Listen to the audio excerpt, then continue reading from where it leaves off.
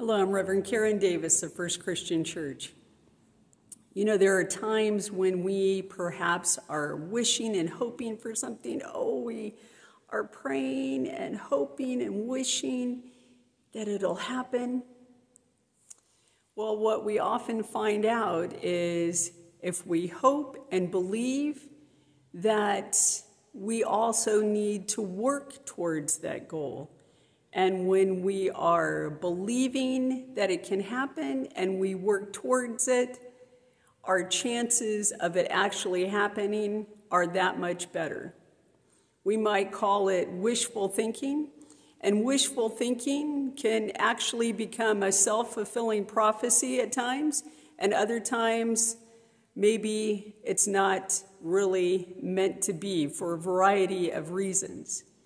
But this week, as we reflect on the book of Kings, 1 Kings chapters 2 and 3, I invite you to read through there and see all of the different things that are happening in the lives of the people of God and how God is helping them through those circumstances, but also expecting them to be partners in that work.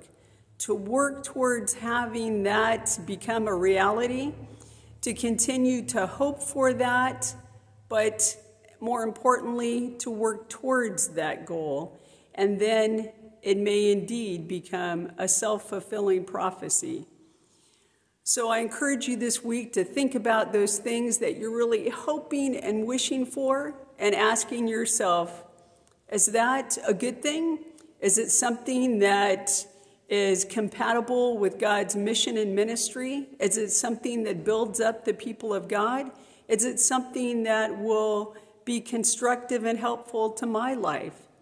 And if you can answer yes to those questions, then what can you do to help that become a reality? What can you do to turn your wishful thinking into something that is true and real in your life and in the lives of others? May God continue to give you hopes and dreams, and may you continue to work towards being a partner with God and making those hopes and dreams a reality, so that all God's people will continue to be blessed by the love and grace that God is so anxious to impart. May you go forth this week surrounded by God's grace and filled with God's peace, and may God equip you in making your dreams come true.